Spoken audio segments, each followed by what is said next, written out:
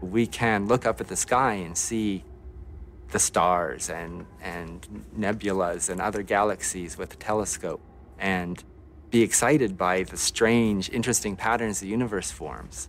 And we can also look in the other direction, down towards the small, and see new and strange and exciting patterns that are formed by these pieces of the universe that we're all made out of.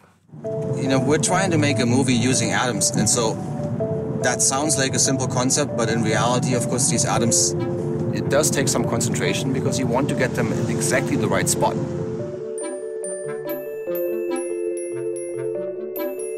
We have a tool that allows us to move atoms on surfaces and build structures one atom at a time, and we want to explore how can we use atoms on surfaces to do computation and data storage.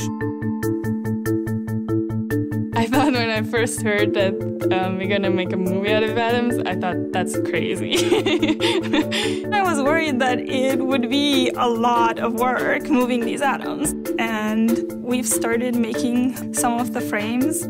It's kind of cool and it's addictive.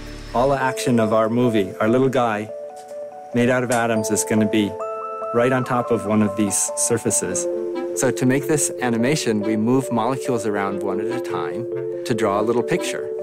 And we save that picture and move on to the next frame to start to tell a story. This is a very challenging task because nobody, as far as we know, including ourselves, has ever moved 5,000 atoms. Now we see the man that's built with all these carbon monoxide molecules, and then some of them we would have to shovel away to make it really be the movie frame, so we would have to clean up a little bit in this. When we see the image in the microscope, we see it magnified about 100 million times.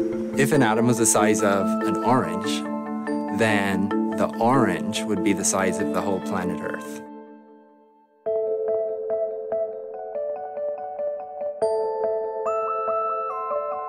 What we have been doing for the last 40 years is we've taken essentially the same silicon transistor and we scaled it down, putting correspondingly more transistors on the same chip. Very recently, what we have done is we've been interested in the magnetic properties of atoms on surfaces. And really what we wanted to answer is a very simple question. How small can you make a magnet and still use it for data storage? We know that we can make it stably out of 1 million atoms because that's what's done in current technologies. And we found that for the materials that we chose and that we're able to work with, only 12 atoms is sufficient. You could carry around not just, 2 movies on your iPhone or something. You could carry around any movie that was ever produced, basically. We're using 2 scanning tunneling microscopes to make this movie. First, we need to look at the surface and we need to figure out where the atoms are. So here we have the atom that we want to move. Here we have our needle. And we switch between the imaging mode, where I stay relatively far away, to the moving mode, where I get close in. And now these 2 atoms are so close that they chemically react with each other. And so then we can drag this atom along the surface and position it to a new location. Here you are actually in the microscope room. This is the room where the actual tip is, where the sample is, where the action is taking place. We're working at a temperature of minus 260-something degrees centigrade. We do this so that these atoms hold still. When we're moving atoms in the laboratory, you'll actually hear a noise. Now the sound you hear is the sound of the molecule following the tip along the surface. For us, hearing the scratchy sound is important feedback because we can count how many positions have you actually moved. You go, and you can say, all right, this was 3 locations.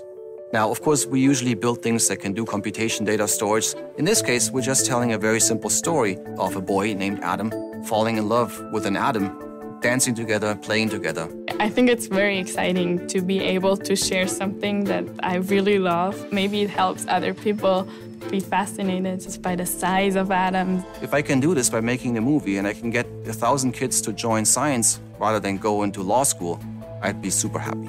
The ability to do something just because you find it interesting is a really important thing, particularly for research, because that's how you stumble across things that are new. Now, we can't know in detail what those future technologies will be, but we can lay the scientific groundwork for them, and we can spur our own imaginations and get a head start in exploring these new worlds.